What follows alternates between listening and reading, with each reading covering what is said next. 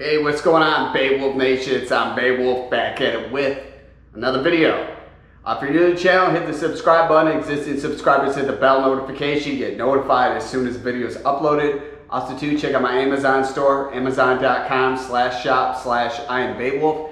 And then the new I'm Beowulf merch store at BeowulfNation.com, and you can see it at the bottom of the video when you're watching on your phone or on your computer, directly buying off of YouTube. Also, all the merch that's on IamBeowulf.com is all going to be discontinued, so while supplies last is what's on there, and then there's some used stuff on there, so check that out. So let's give a little bit of update. You've seen the video a couple weeks ago. I talked about the BRP Can Am factory went up in flames.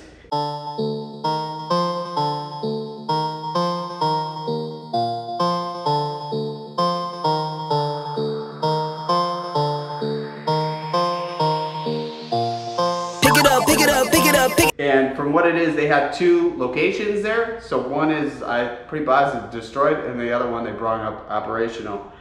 So here's the article: BRP resumes operations after fire at Can Am plant. Now I'm pretty positive the seadoo plant's nearby there, and yeah, luckily nobody was hurt. There was a past article I read after making the last video that took over 200 firefighters to take out the fire there. It's a lot of firefighters. That means it's a massive fire. See, it says here, this town where it is very hard to pronounce. So it says BRP will resume operations at WORX, Mexico facility after a large fire burned in the storage yard. BRP manufactures Can Am side-by-sides at the facility, and they manufacture UTVs. This article is leaving out a lot of stuff. So they manufacture ATVs and UTVs there. The manufacturing facility itself was not damaged. All the workers were safely evacuated. It's very hard to tell when you look at this fire and say the factory wasn't damaged. It's just very hard to believe.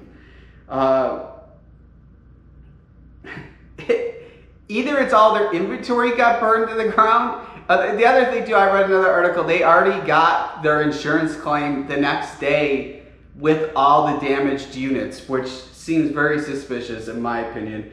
I don't know, I'm just not a fan, not to give any advice on what you should be buying, but I stay away from BRP stuff. There's always something fishy going on with them. It says the fire broke out Saturday, July 17th, something reported explosion at the facility. Thick black smoke could be seen miles as Mexico authorities worked to extinguish the fire. Several UTVs burned unsalvageable. BRP says the units that were lost represent 6 days of production, and the dealers and the customers can expect delivery dates while the plant catches back up in production. Fire under investigation. That's from one article. That's not really telling much. Let me find another article. I know from people who were commenting and said they haven't even got their 2021 models, and then they're soon to be releasing the 2022s. It's actually pretty crazy. Okay, here's another article I found. Wow. I'm gonna add this photo to put up on here because it is just like a lot of units destroyed. I mean, a lot of different photos than stuff I've seen. No damage was caused in manufacturing facility where the side-by-side. See, it's so interesting when you read these articles because it's a bunch of different stuff. So let me read this whole thing. It says that the same facility, all employees announced that on site were safely evacuated and that no reported injuries. The damage was caused by manufacturing facility. No damage was caused to the manufacturing facility where the side-by-sides are produced. The company is ready to resume production and expecting to receiving clearance from authorities by midweek. Here's some chief executive or president and chief executive officer of BRP. I'm pleased that all employees are safe and following our health and safety protocols. We appreciate the quick assistance of the firefighters, local businesses, and authorities. We do not anticipate any material impact to our business, stated Joe's Bazili, sounds like a French name, President Chief Executive Officer of BRP. I don't know, man. They got the same day afterwards almost all the UTVs that were wrecked, they got their insurance claim on it. Insurance claims take a while. Maybe if it's a big corporate company, I don't know. But it seems like old fishy, everything's destroyed and you got a paycheck from your insurance already. Seems a little suspicious, but hey, that's what people were seeing, and that was when another article. It's funny when you read these articles because there's a bunch of stuff left out about stuff like that. So the company's working with authorities and internal and external experts to determine the cause of the incident. Yeah, well, they're looking at a bunch of things because it's like I said, something fishy. Some SSV units that were in our storage yard were lost, represent approximately 6 days of production. Now, it's funny is that how they say don't really give the amount that were wrecked. We're expecting the incident will delay certain SSV deliveries. Dealers and customers are assured we are putting measures in place to mitigate its impact. And then just talks about this whole, we're not going to give the life story of BRP. It's definitely just really bizarre, but it's a good thing nobody was hurt. But it leaves out it was 2 factories there. Now they say the factory is not damaged, but when you look at the videos, it looked like the factory was on. Video I saw, the factory was on fire. And then I think they're kind of almost doing this so everybody doesn't run to another brand to go buy stuff.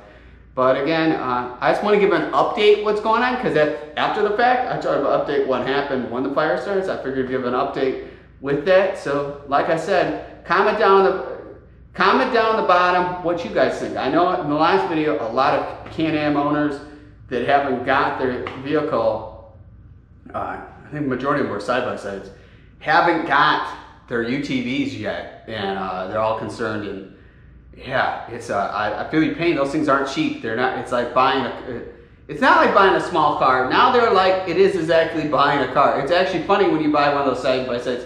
You could go buy a Jeep Wrangler for about the same price and then go ride around the street, which, I mean, to me doesn't make sense. I mean, I had myself a side-by-side when I had a dairy goat operation, but I had a Kubota and I had to use it to haul like the hay and the water and all that. I used it as a workhorse. It was a working machine, not as a, I wouldn't say it was fun riding around, but it was a workhorse. It was made to do a lot of work. Had a little trailer pulling behind it. It was put to work. Had a snow blade on it. Plowed a driveway. Yeah, it was definitely. I know when I was before that looking at a Can-Am, I knew it couldn't do what I needed to do. Is what one of the more bigger duty for workhorse machines would do. But each their own. What makes you happy, you know? So it's the end of the video. Hit the subscribe button.